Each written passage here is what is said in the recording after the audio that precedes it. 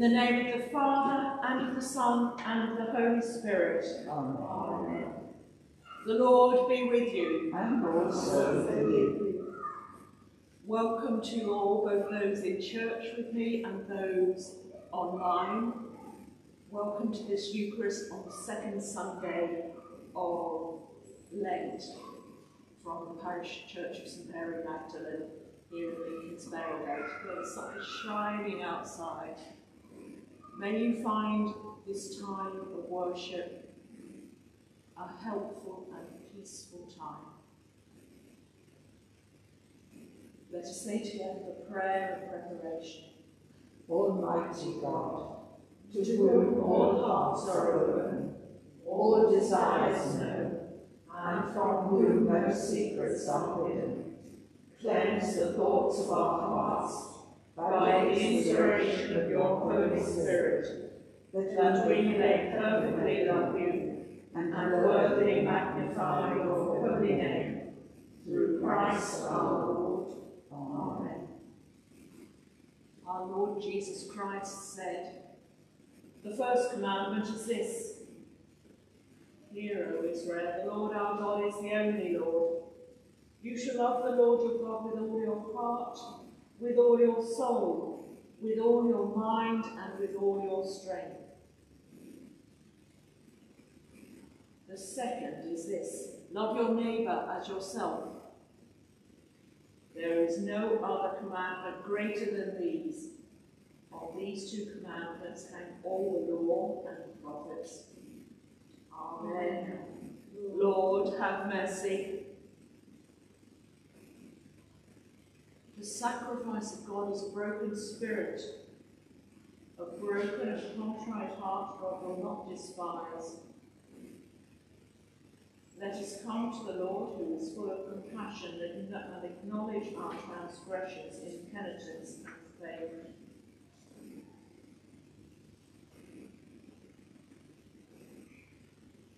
Most merciful God, Father of our Lord Jesus Christ, we confess that we have sinned in thought, word, and deed. We have not loved you with our whole heart. We have not loved our neighbours as ourselves. In your mercy, forgive what we have been. Help us to amend what we are, and direct what we shall be, that we may do justly, love mercy, and walk humbly with you, our God. Amen. Almighty God, who forgives all who truly repent, have mercy upon you, pardon and deliver you from all your sins, confirm and strengthen you in all goodness, and keep you in life eternal through Jesus Christ our Lord. Amen. Let us pray.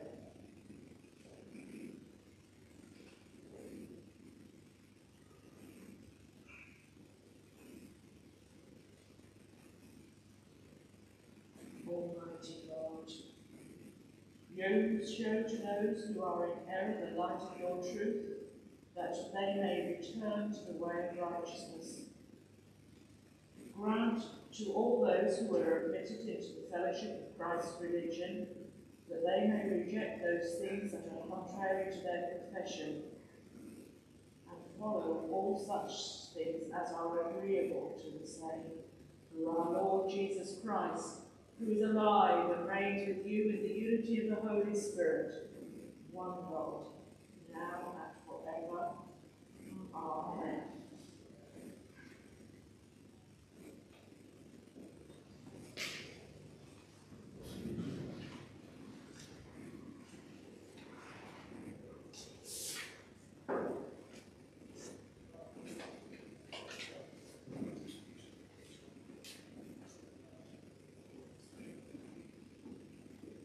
A reading from the book of Genesis.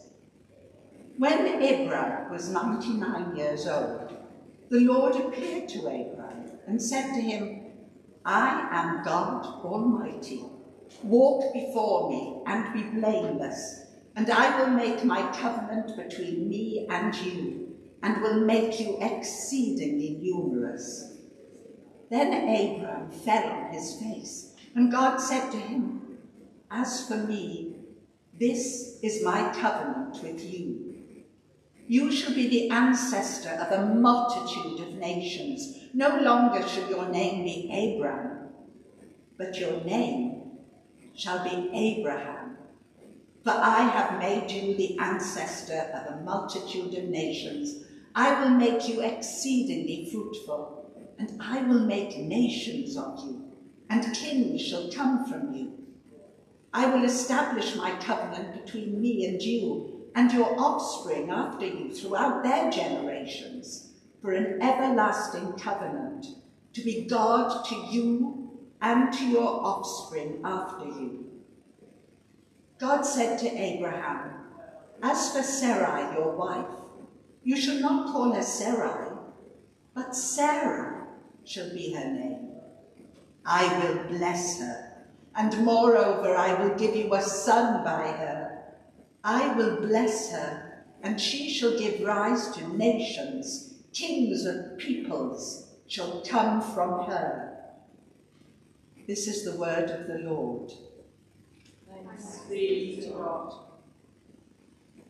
The response to the psalm is, "Be not far from me, O Lord. Be not far from me, O Lord." Praise the Lord, you that fear him. O seed of Jacob, glorify him.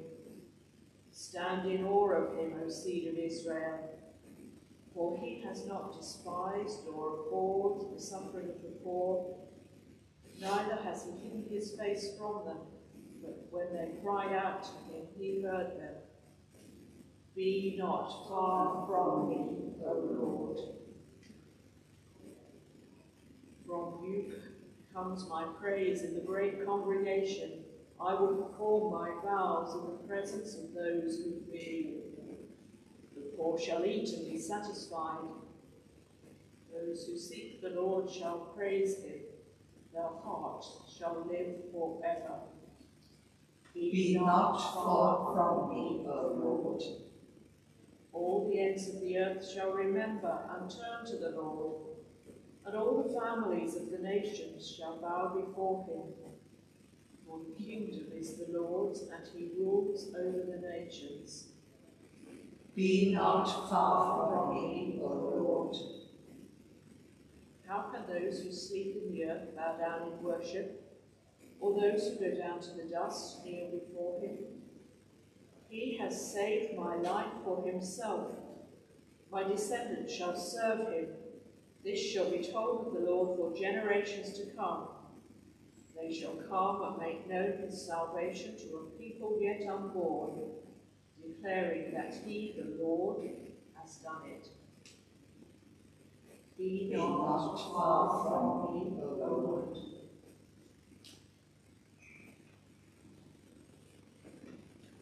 A reading from the letter of Paul to the Romans.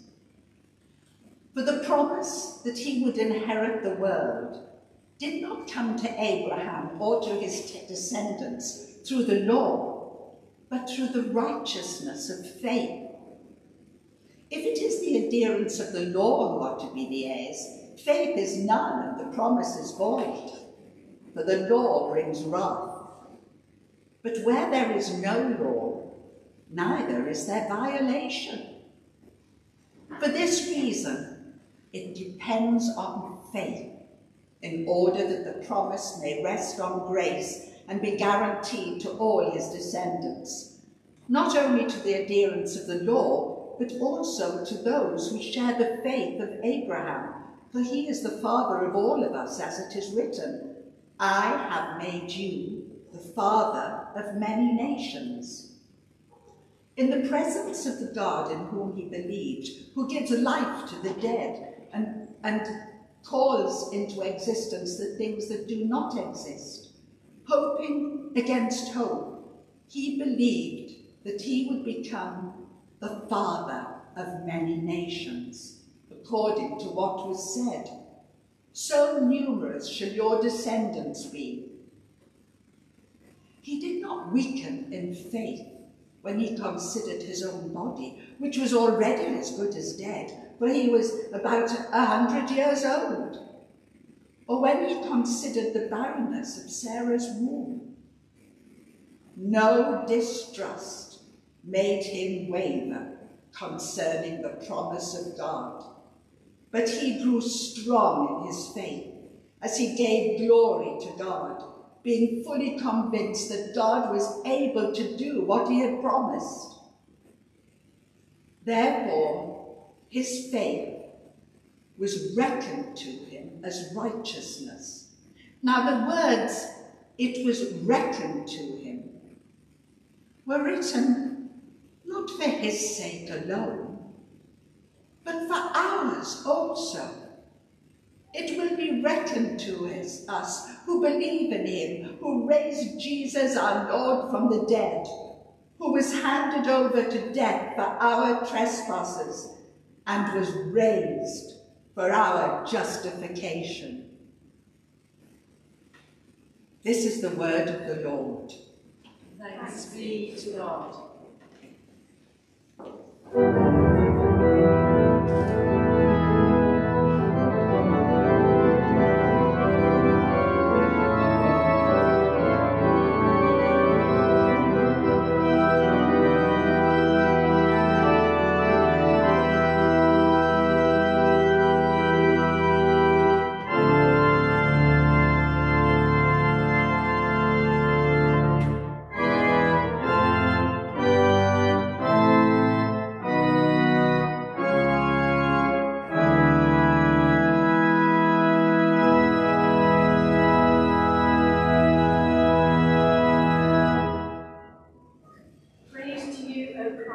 King of eternal glory.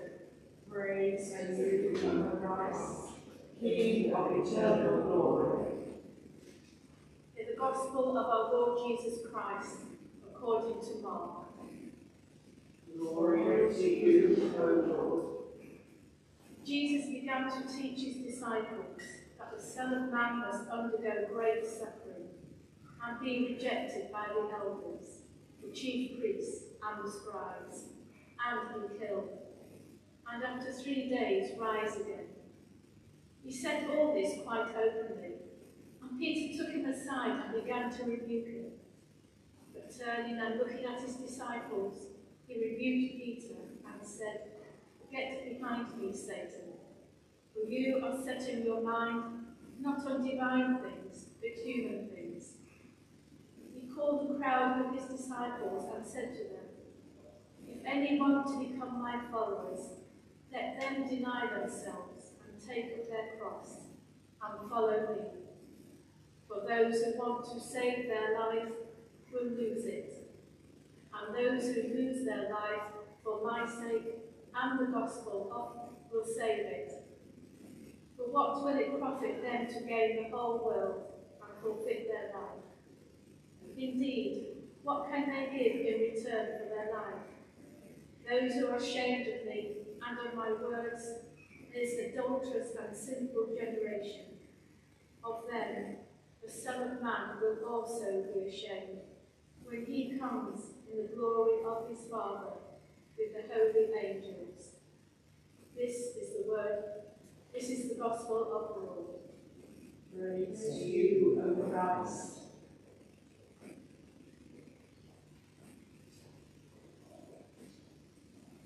May the words from my lips and the meditation of our hearts be acceptable to you, O Lord. Amen. Amen. Please be seated.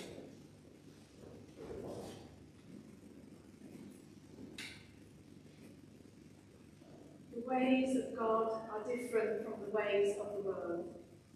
For my thoughts are not your thoughts, nor are your ways my ways, says the Lord. As in Isaiah 55.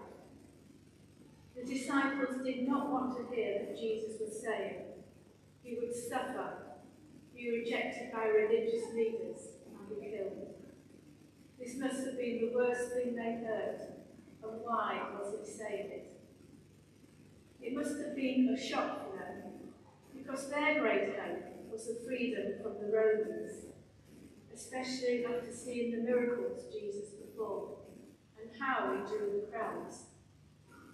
Now, after hearing Jesus speaking, their hopes and expectations were dashed.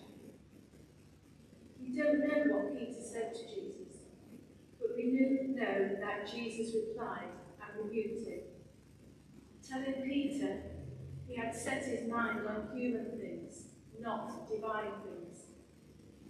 The ways of God are different from the world. But Jesus does not stop. He goes on to tell the disciples how he was going to die. And to save your life, you must lose it. You must lose your life for Jesus and the gospel. This was a contradiction to the disciples' expectations and difficult for them to comprehend. And so much so that Jesus repeats this twice more. Jesus repeats it in the following 2 chapters. And in Mark 9, the disciples still did not understand what was being said, and were afraid to ask, possibly because of the rebuke Jesus gave Peter. The third time is when Jesus told them on the journey to Jerusalem. He spoke of his impending death with a more detailed account. It was Jesus' way of trying to help them understand that my thoughts are not your thoughts, nor are your ways my ways. I'm trying to help them understand the point of his ministry, that he came to give his life for the salvation of them and for us. And today we know that had Jesus not been truly God incarnate, the Word made flesh, there would be no salvation. Had Jesus died on the cross and not risen, there would be no salvation. Had the message of Jesus crucified and risen not been taken to the ends of the earth, there would be no salvation. Our human nature makes us want to be prosperous, strong, successful, influential, and I could go on. But Jesus had another priority. Jesus came to serve and not to be served. His ways are not our ways. Yet we are invited to follow his way, to live lives of service to others, to serve rather than control and dominate, the opposite of proud. Lent is a time to set aside extra time to study the scriptures and Christian tradition. This is important and needs to fit in with our daily life. But the importance is not the length of time we set aside, or that we become more committed and faithful disciples. Whether this is through reading a book on a daily basis that will take us through Lent, studying the scripture, or maybe choosing to read a psalm each day, or a combination of these, or another form of study. It is important so we may become more committed and faithful disciples. Following Jesus has a cost involved, as it does when we do something for others. It's a cost in time, or money, or energy. But it can make us feel good as well when we do it, because we see the joy it can bring to others. Maybe we can offer to help someone in a way they need, or pay for a coffee for the person in front of us in the queue, or leave a small gift on the doorstep. These are some of the examples how we can bring joy to another. But it can make us feel good when we see the joy it brings. We are called to do the best with our talents and abilities God has given us.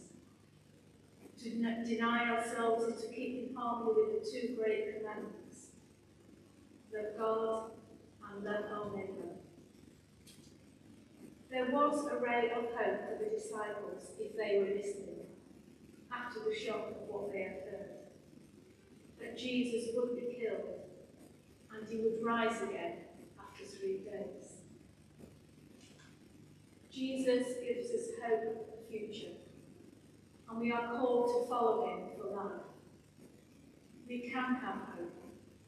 The light shines in the darkness, and it will not be destroyed.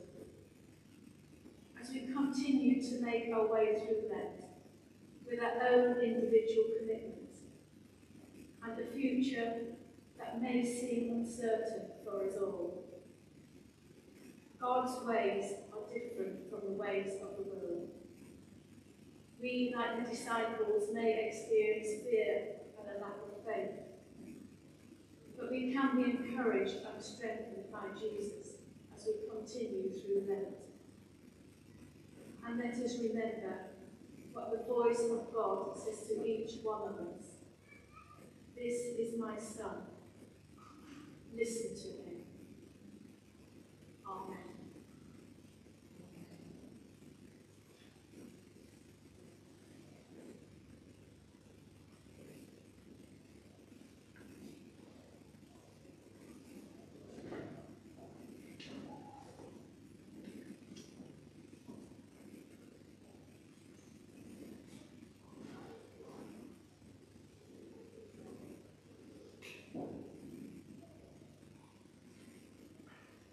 Let us stand and declare our faith in God, Father, Son, and Holy Spirit. We believe in one God, the Father, the Almighty, maker of heaven and earth, of all that is seen and unseen. We believe in one Lord Jesus Christ, the only Son of God, eternally begotten of the Father, God from God, light from light, true God from true God, begotten, not made, of one being with the Father. Through him all things were made. For us and for our salvation, he came down from heaven, was incarnate from the Holy Spirit and the Virgin Mary, and was made man. For our sake he was crucified under Pontius Pilate. He suffered death and was buried. On the 3rd day he rose again in accordance with the Scriptures. He ascended into heaven and is seated at the right hand of the Father. He will come again in glory to judge the living and the dead, and his kingdom will have no end. We believe in the Holy Spirit, the Lord, the giver of life, who proceeds from the Father and the Son, who with the Father and the Son is worshipped and glorified, who has spoken through the prophets. We believe in one holy, Catholic and Apostolic Church. We acknowledge one baptism for the forgiveness of sins. We look for the resurrection of the dead and the life of the world to come. Amen. Let us pray.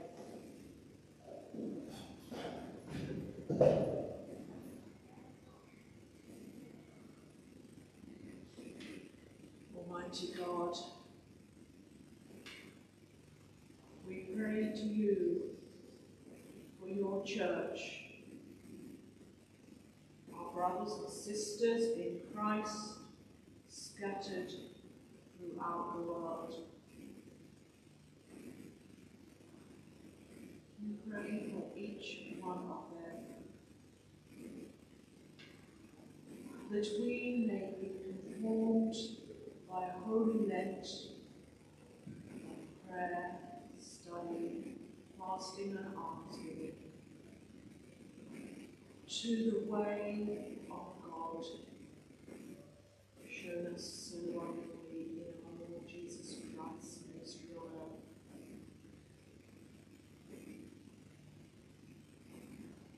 We pray for our brothers and sisters in our new diocese of Northern Johnson and Bishop.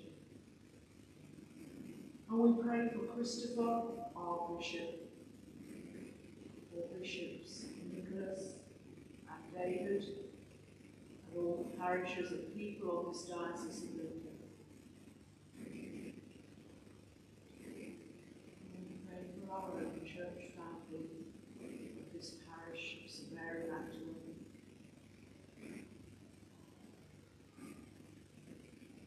May we follow Jesus, who shows us the way.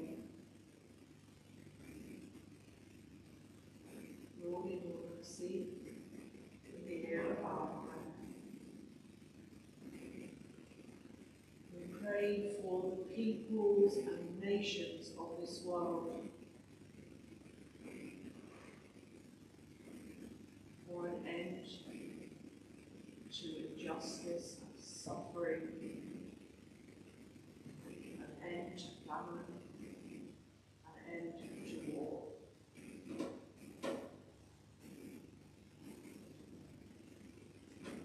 Pray for the leaders of the nations in their role of great responsibility for the lives of other people.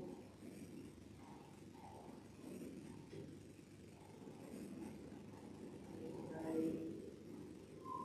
for our Queen, her family, for our Prime Minister and government, our members of Parliament and all who advise them.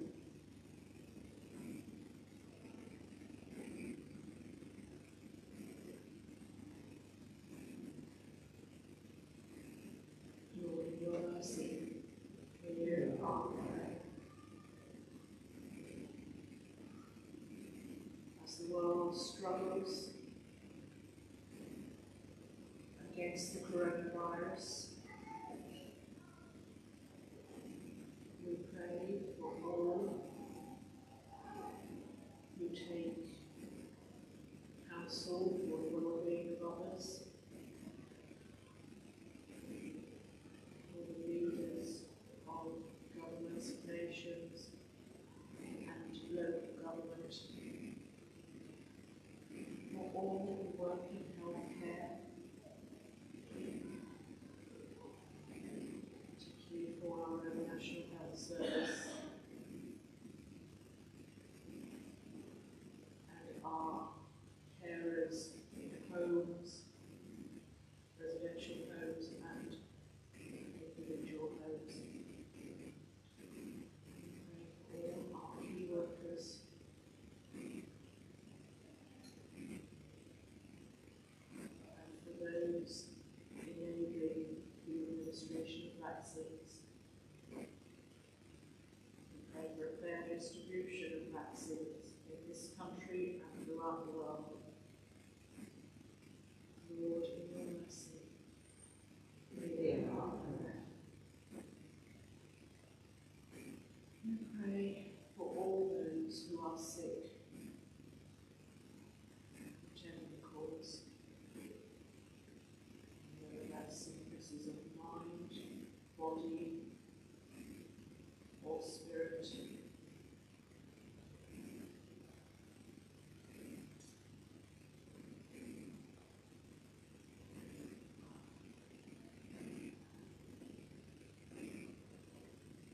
May the healing hands of God sustain and comfort them. Lord, in your mercy, hear our prayer.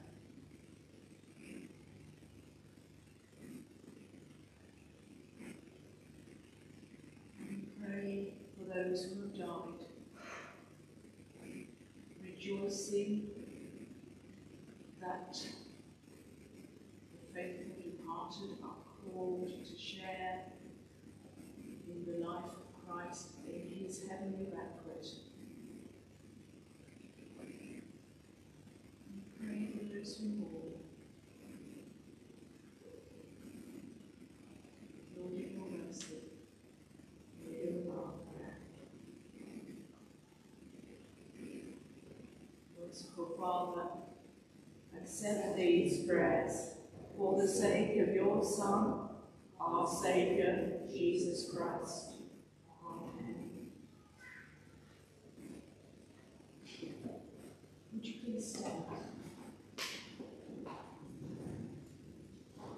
Since we are justified by faith, we have peace with God through our Lord Jesus Christ, who has given us access to his grace.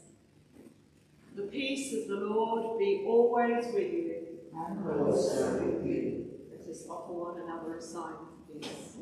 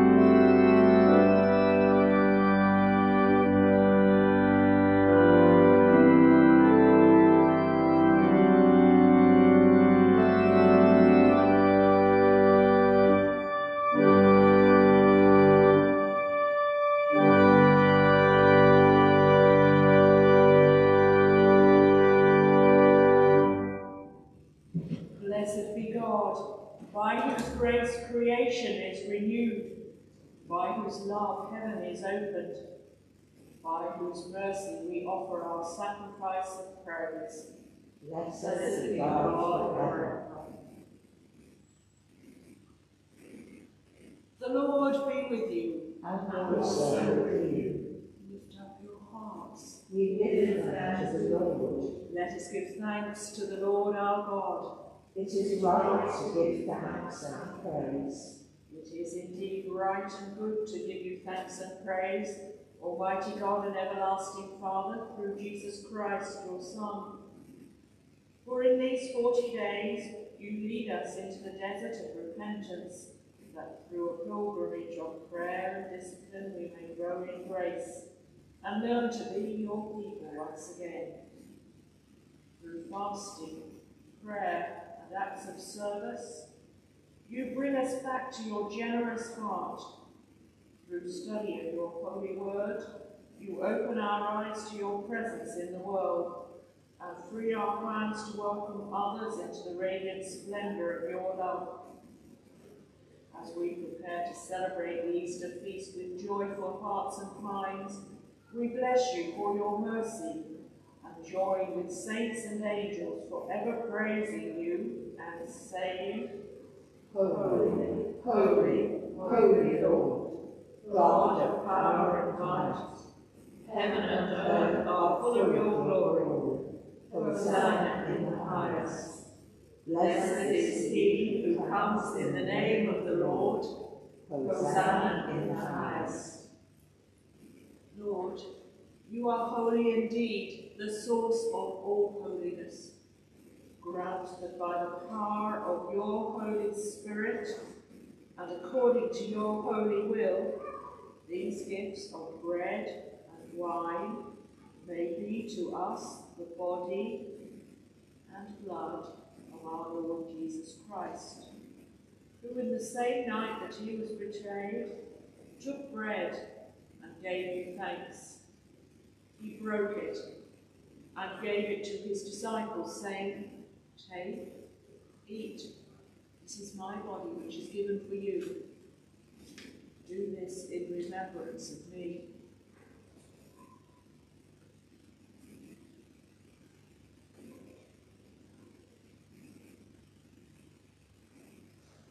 In the same way, after supper, he took the cup and gave you thanks.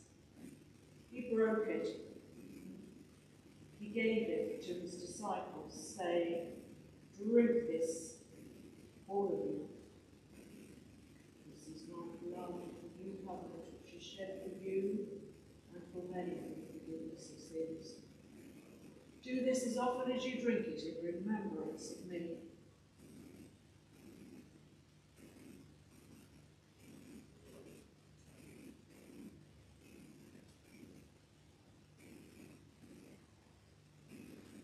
Great is the mystery of faith.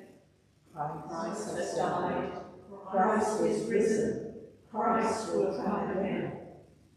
And so, Father, calling to mind his death on the cross, his perfect sacrifice made once for the sins of the whole world, rejoicing in his mighty resurrection and glorious ascension, and looking for his coming in glory, we celebrate this memorial of our redemption. As we offer you this, our sacrifice of praise and thanksgiving, we bring before you this bread and this cup, and we thank you for counting us worthy to stand in your presence and serve you.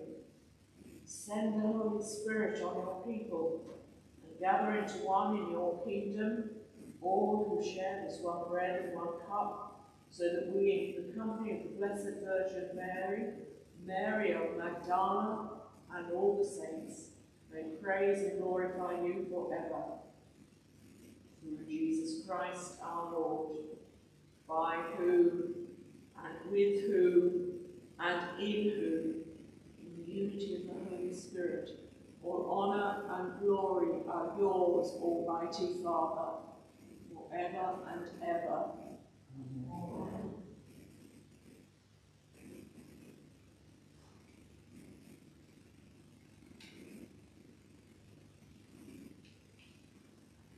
As our Saviour taught us, so we pray. Our Father in heaven, hallowed be your name. Your kingdom come, your will be done, on earth as in heaven. Give us today our daily bread. Forgive us our sins, as we forgive those who sin against us. Lead us not into temptation, but deliver us from evil. For the kingdom, the power, and the glory are yours, now and forever. Amen. We break this bread to share in the body of Christ. Though we are many, we are one body, because we all share in one bread. Lamb of God, you take away the sin of the world, have mercy on us. Lamb of God, you take away the sin of the world, have mercy on us. Lamb of God, you take away the sin of the world, grant us peace.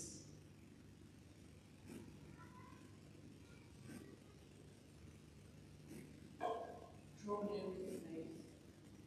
Receive the body of our Lord Jesus Christ, which he gave for you, and his blood which he shed for you. Eat and drink in remembrance that Christ died for you, and feed on him in your hearts by faith and thanksgiving. Do not presume to come to this your table, merciful Lord, trusting in our own righteousness, but in your manifold and great mercies. We are not worthy so much as to gather up the crumbs on your table, but you are our same Lord, whose nature is always to have mercy. Grant us therefore graciously, so to eat the flesh of your dear Son, Jesus Christ, and to drink his blood, that our sinful bodies may be made clean by his body, and our souls washed with his most precious blood, and that we may evermore dwell in him and he in us. Amen.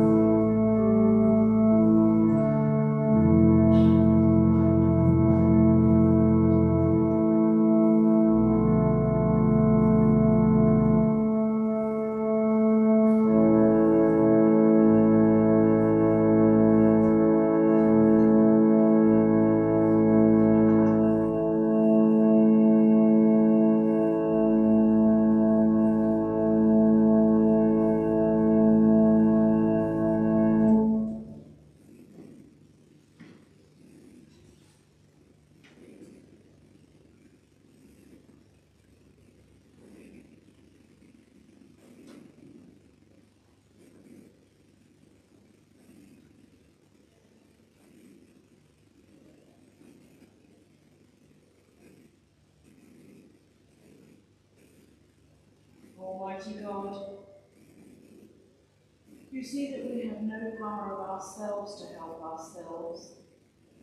Keep us both outwardly in our bodies and inwardly in our souls, that we may be defended from all adversities which may happen to the body, and from all wicked thoughts which may assault and hurt the soul, through Jesus Christ our Lord.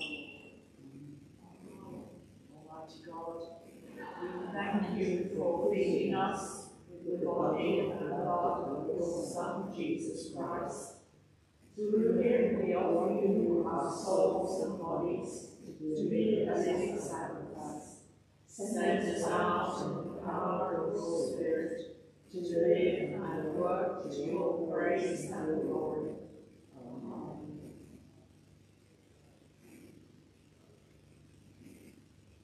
Christ give you grace to grow in holiness, to deny yourselves, take up your cross and follow him.